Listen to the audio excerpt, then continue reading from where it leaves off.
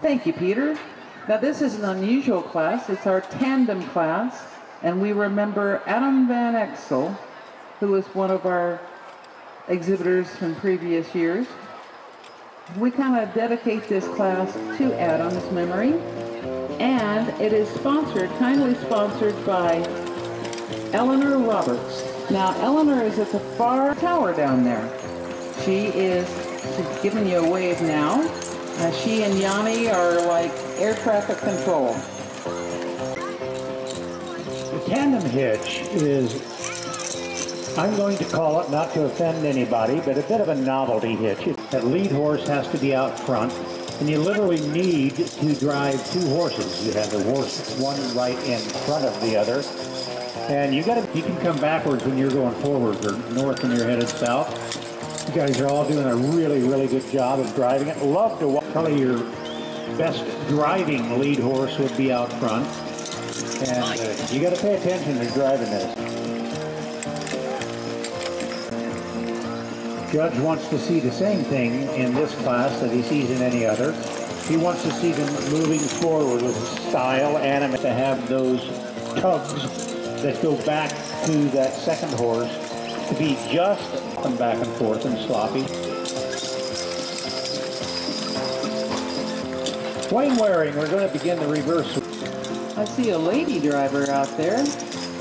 Always nice to see the ladies keeping up with the gentleman and showing us how it's done. Actually, we have a couple of ladies. Those horses make certain that they're not winging out. That they're traveling straight forward. Lead horse, bending too far. He wants to keep it all nice and stretched out. That lead horse has to almost side back there in the shafts. Needs to kind of sit down a little bit so it comes across.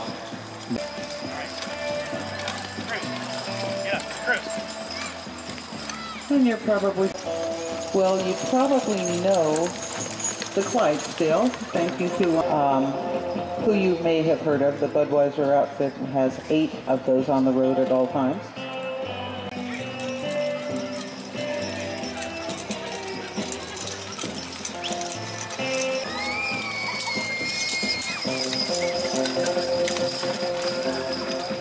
Okay, so we have the Clydesdale, and they're followed by those.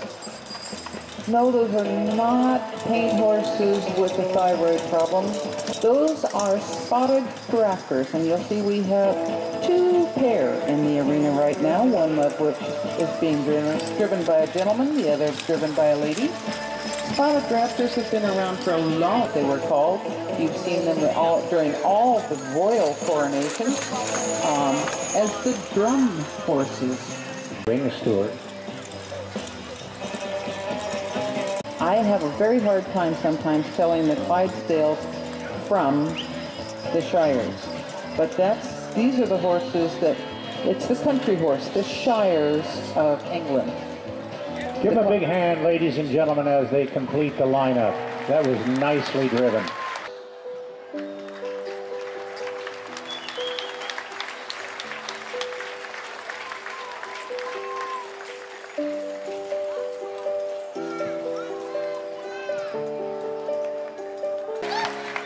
Somebody has asked, why, there's a lot more white on the Shire and the Clydesdale.